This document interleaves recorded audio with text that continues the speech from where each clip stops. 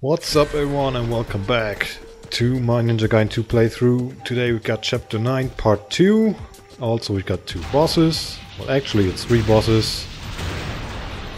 And we're gonna start off with some really fun part.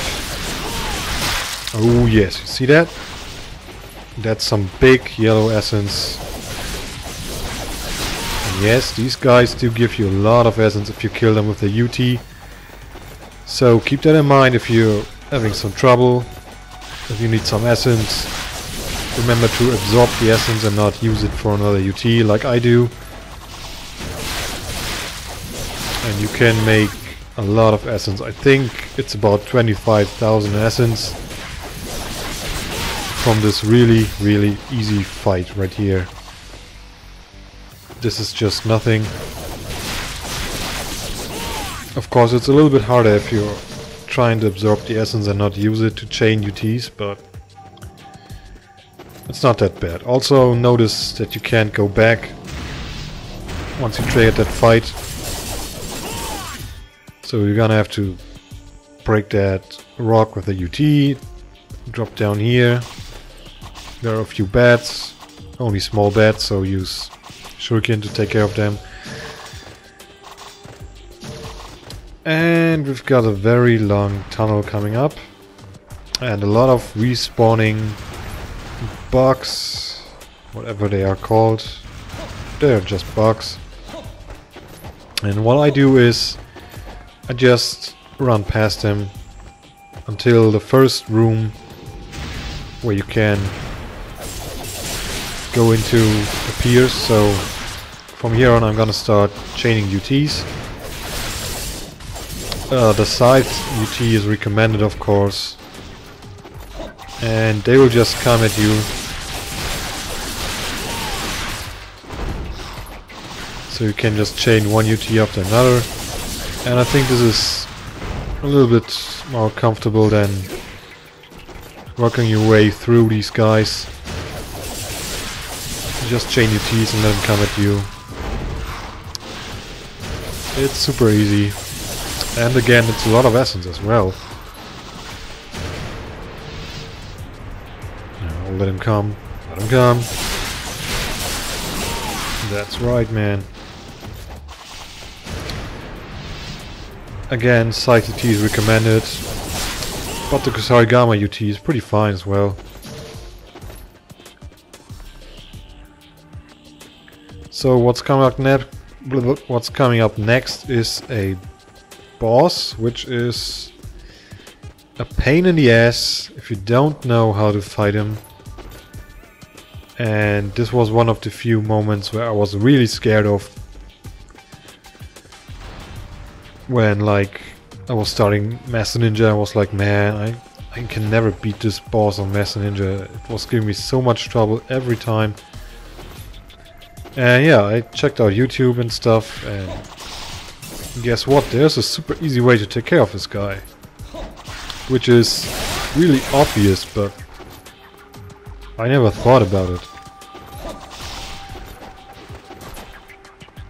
And whenever the music starts playing, now is the time. That's the room you want to go into. Yeah, when the music starts playing, you know it's time for the boss. And usually I would go outside the tunnel like this and start charging my UT and try to hit him, try to get the timing so that my UT would hit him. And this way you can stun that motherfucker, and if you're lucky he doesn't do his rampage bullshit and you can deal some damage. If he does his rampage bullshit, however, you're gonna get eaten in your fucking face for insane damage.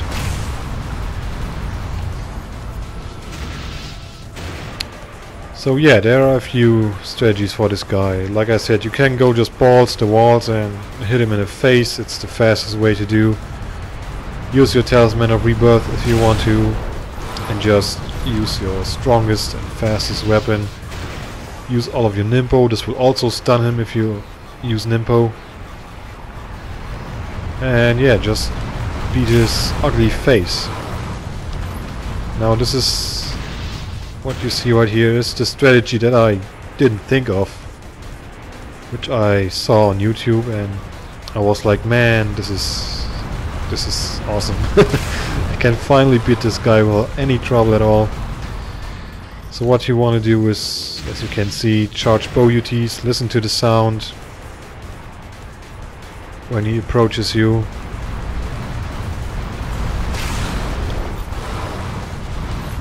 You just want to shoot him, and that's basically it. There's even a more easy way to do, or an easier way to do, and that would be using scythe UTs. Yes, it's that simple.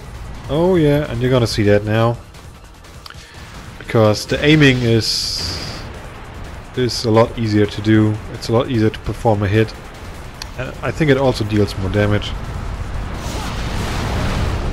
Oh well, maybe not, I'm not sure. Whatever, just to show you guys. And now I'm gonna cut out most of it because it's repetitive and it's boring.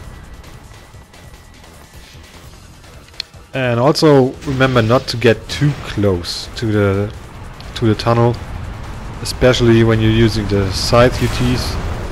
Ryu will always make a few steps forward, so take care of that, because sometimes this asshole will get stuck and look at you and try to grab you, and it works. Even through the walls he can grab you. That's why when I'm using the scythe UTs to take care of this guy, I always dash away from the tunnel. And yeah, there's the next save point. And also the next fight with some smaller versions of the boss you just saw. And just skip this fight. There's nothing to gain from this fight, it's just bullshit. And speaking of bullshit, let me introduce you to the most bullshit enemy in the entire game. If I ever manage to find my way. Yay! These fish enemies have only one good point to them. Oh, well, actually it's two. First, they give you a lot of essence. Second, they can be glitched. As you see there, there's a safe spot. You just jump there to the water and spam the freaking spear Gatling bullshit thing. And it's kind of satisfying to do that. Especially if these guys kept killing you quite a few times on chapter 14, where they can't be glitched, or well, not as effective. Oh yeah, let's do some first person shooter style here.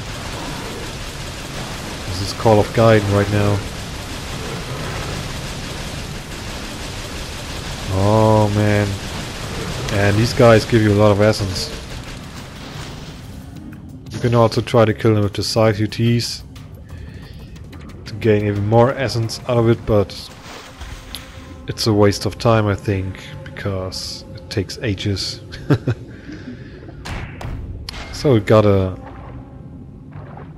dynamic grain chest down there, you just saw. Over here I thought there would be something maybe, but it's not.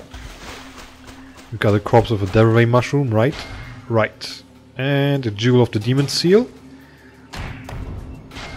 And I don't think I mentioned that before, but I use these demon seals to upgrade my Void Ninpo as a second Ninpo. And that's very useful for the upcoming boss. And man, you see me wasting the save statue.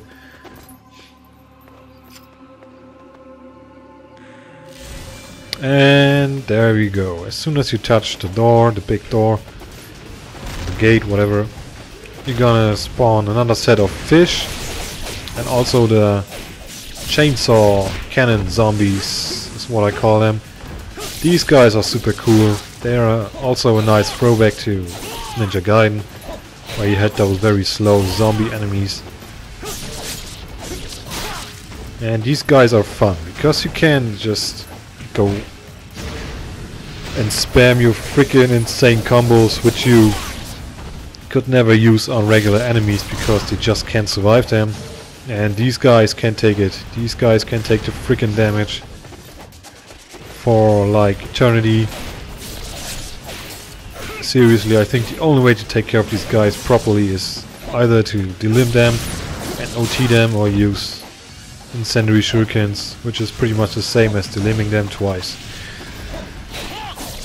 But in terms of damage, pure damage, these guys can be really hard to kill. Also, they have a really weird stagger. You see, I can just mash into him and he's staggered all day. But sometimes that doesn't work. And also note that they have some insane iframes to most of their attacks. You're gonna see that soon. I think you're gonna see that soon with the incendiary shurikens. And yeah, I think I don't have to mention it, but these guys will also give you a lot of essence if you kill them with UTs. Ah well, and UTs is also a good way to take care of these guys. But mostly because of the delimb rate and not for damage. You see there, 2 incendiary shurikens were stuck to this motherfucker. And they both exploded while he was trying to do his jump attack on me. And it didn't hurt him at all. So that's some very long iframes. And also we got another set of those fish coming up, spawning, whatever. And you see there's another safe spot in this lake, and that is if you just jump to the right. But be careful, sometimes one of them can slip through somehow, so don't go too far to the right. From this position where I am right now, don't go too far to the right, because that will make them slip through to you more often. So just jump down and start spamming spears at those assholes. And there's really nothing to it. But don't forget to absorb the essence. I forget to do it. Or maybe no, I didn't forget it, but I just didn't care anymore. You see now that you gotta go onto that island, and this way it works. So yeah, I didn't care about absorbing all of the essence. I think a little bit of essence just disappeared. But it's okay, I have enough essence. I'm still missing a Talisman of Rebirth, but that's no problem, because right behind that gate there will be a dynamic talisman chest, so try to stay with your talisman up until this point. Try not to get rid of it, because that will give you 50,000 essence, which is pretty cool. Alright, now let's go on, and this video is almost over because... oh yeah, I already stocked some stuff there. I didn't show that. Just went to Murmasa, used 1 grain, bought another one, went back to save and everything. Alright, so now let's go on. We're gonna have this little underwater passage here. And as you can see, to swim faster, use some of the attacks. I think every weapon has some underwater attack that lets you move really fast. That's cool. But all in all, I think they should have just removed the water part. At least the fighting. Because it's stupid. And yeah, like I said, this part is almost over. This chapter is almost over, because you're gonna have a really big set of those chainsaw cannon zombies. And I just skipped them. If you want essence, go charge 1 UT after another, take care of one after another. I just don't do so because I don't need the essence. And now let's go for the boss fight, which is super easy if you have the Void Nimpo level 3. And you're gonna see why, if you don't know.